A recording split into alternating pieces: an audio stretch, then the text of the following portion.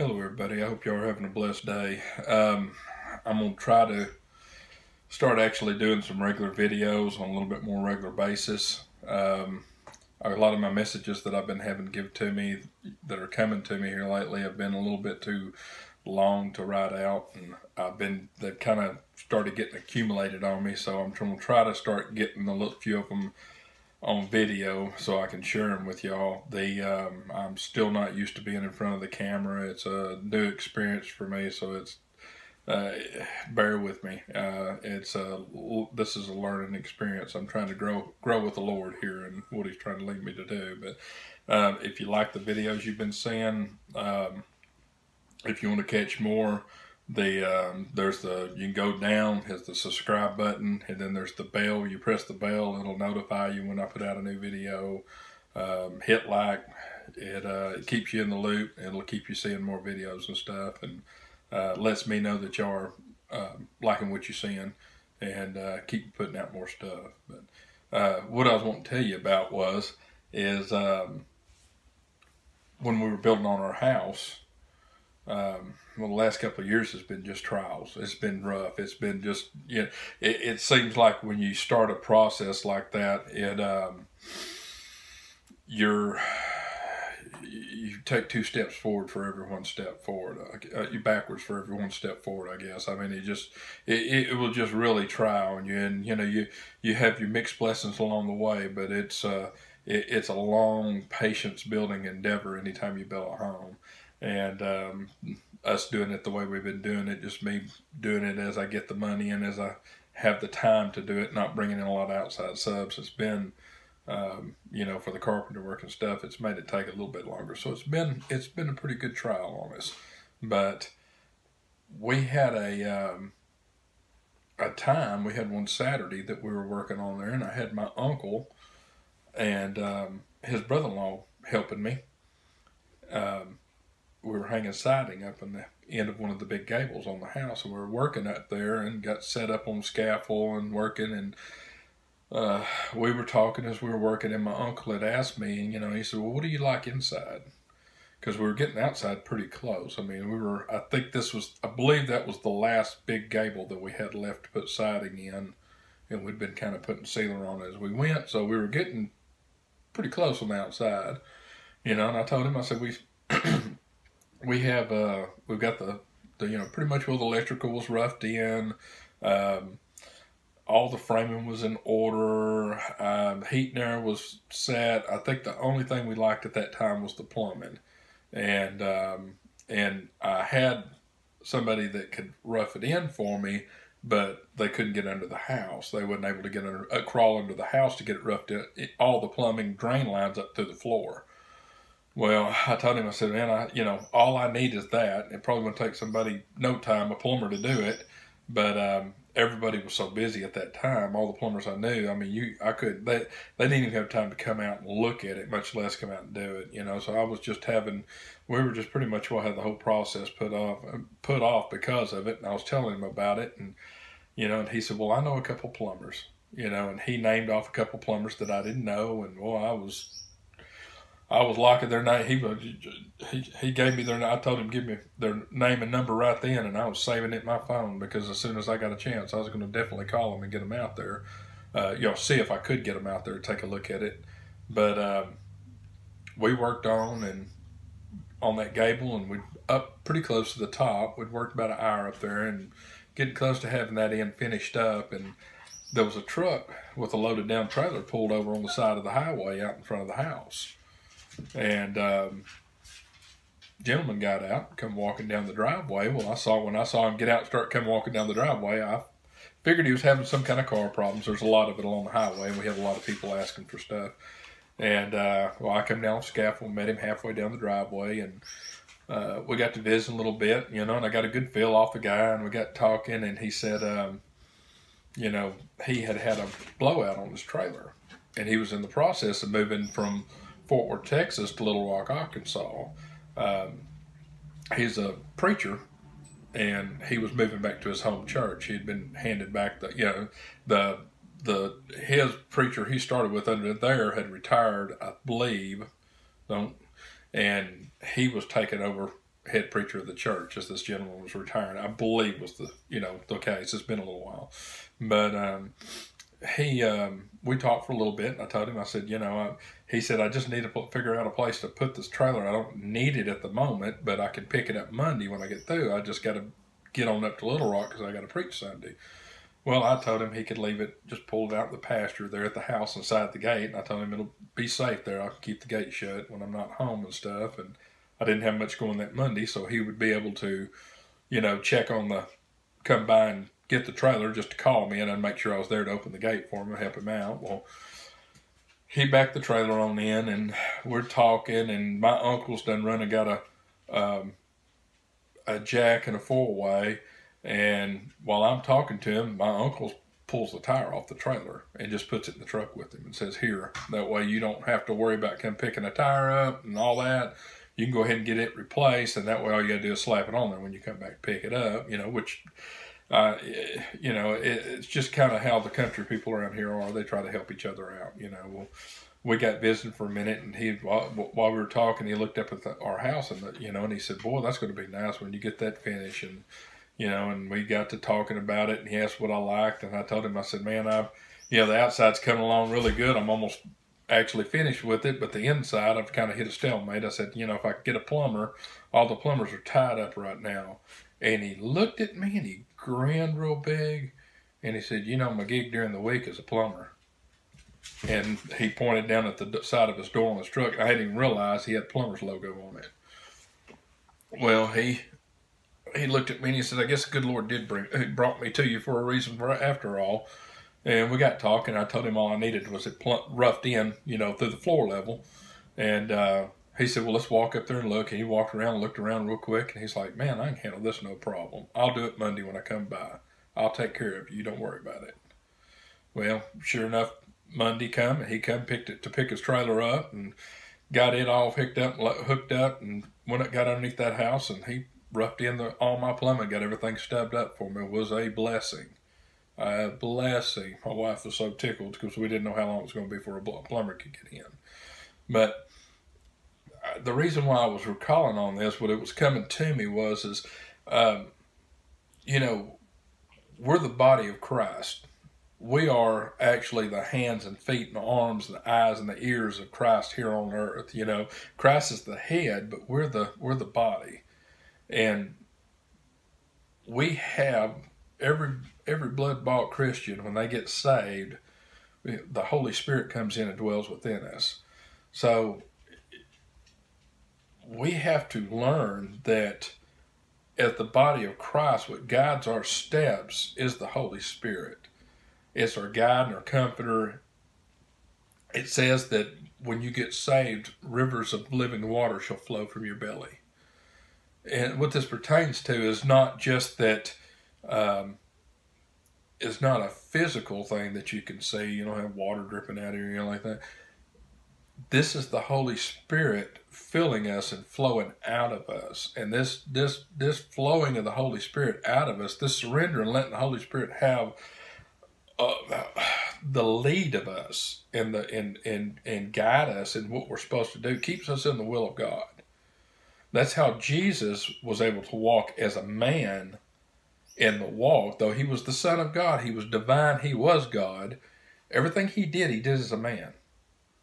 And the reason why was because as being not carnal, not having the sin nature in him like we have, he was a perfect vessel. So when the Holy Spirit came in, he was filled completely. He was actually the first human since Adam that had, or possibly forever, that had the full filling of the Holy Spirit, could follow the Holy Spirit fully to the full potential of it.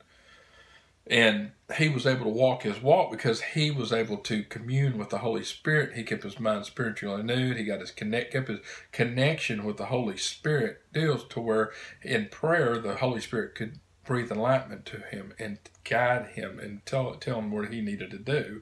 And this kept him in the will of God, which is why he was the perfect sacrifice. Or part of it was that he had never stepped out of God's will.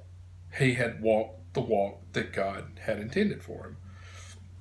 Well, in our daily walk, we don't have that full filling of the Holy Spirit. You know, we have those moments when we get really filled up. You know, we have times when we're fuller of the Spirit than we are at other times. You know, you'll feel it welling up in you sometimes when you're in deep prayer, listen to really good strong music, gospel music, or listen to anointed preaching, and you can feel the Spirit rise up in you, and it's the Holy Spirit resonating to what you're tuning into, and it rises up in you. Well, if we'll keep ourselves spiritually renewed and keep our connection with the Holy Spirit as good as we can, that Holy Spirit will flow from us.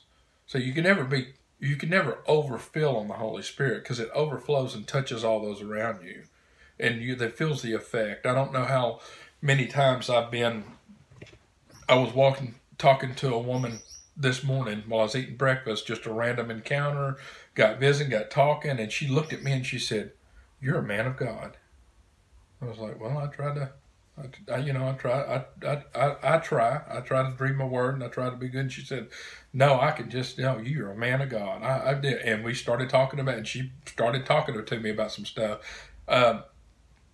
That Holy Spirit, if you get your connection right with God, and you let the Holy Spirit have the reins of you, it'll flow from you.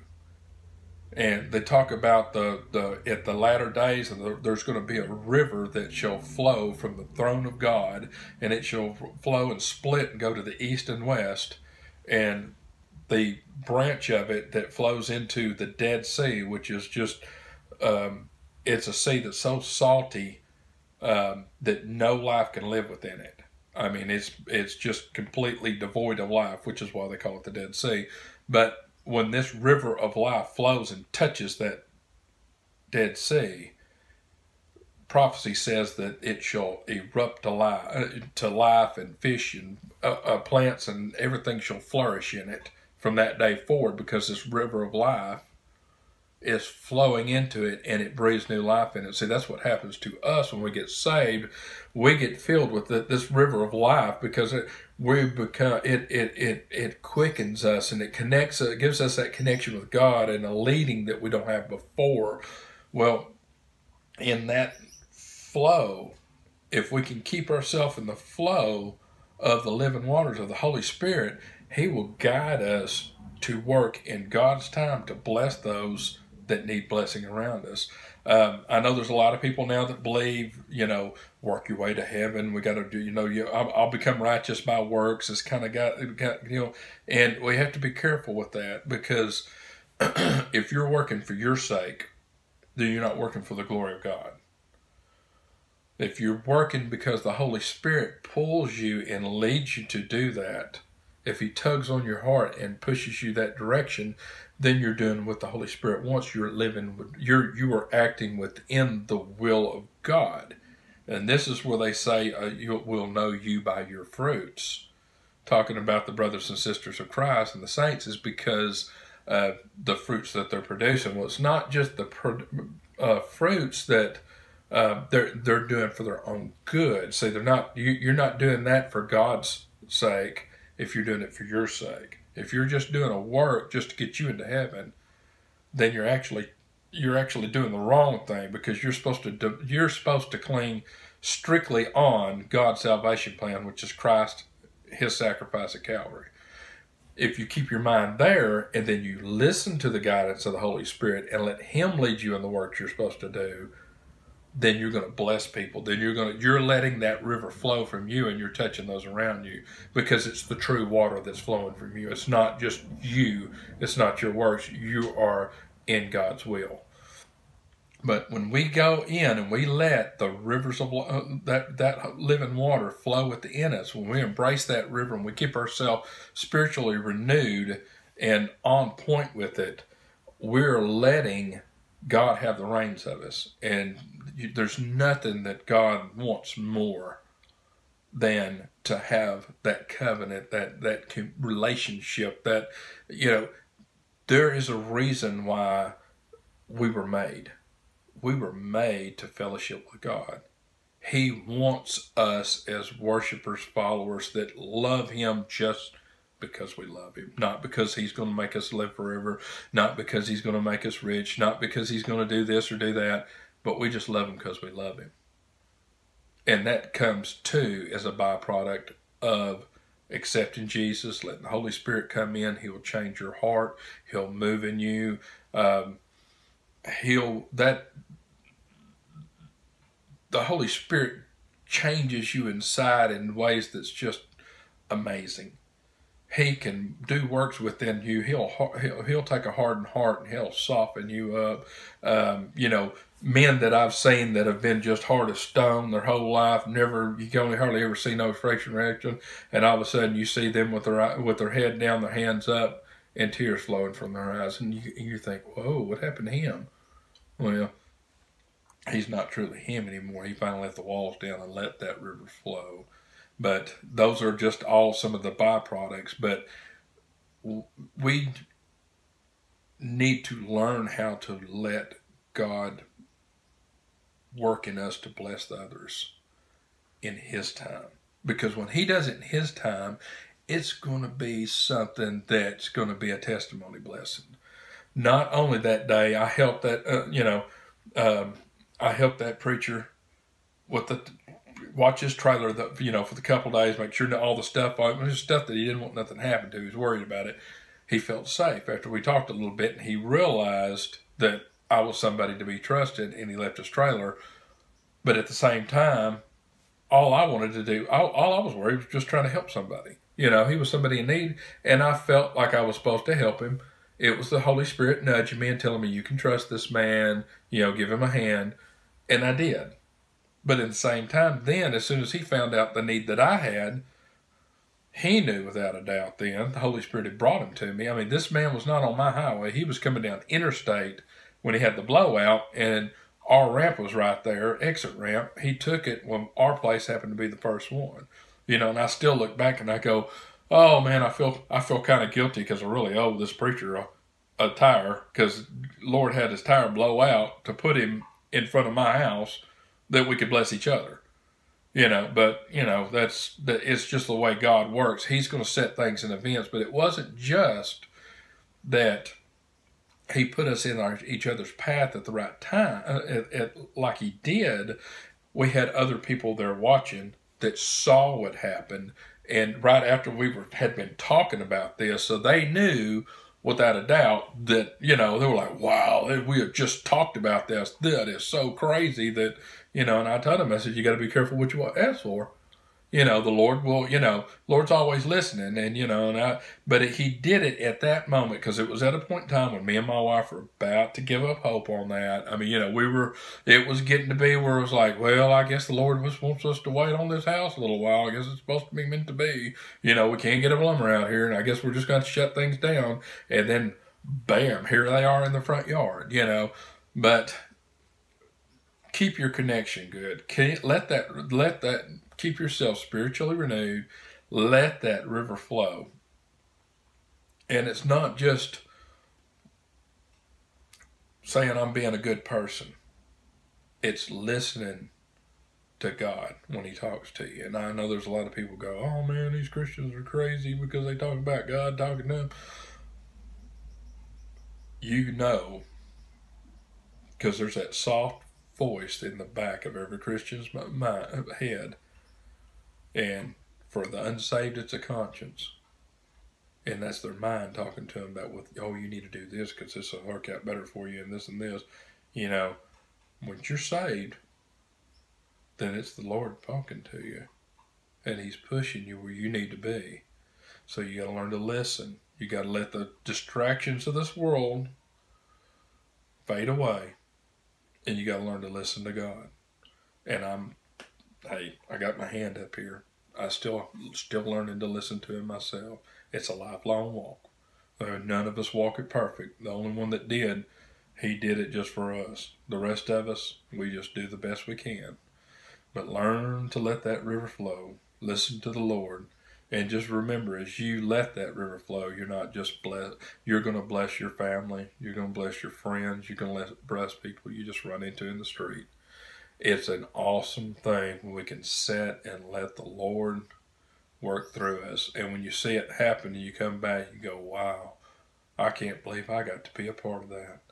I got to have a hand in something that the Lord did to help this person. But anyway, I've talked too long. I just wanted to get that off my chest. I love y'all. God bless.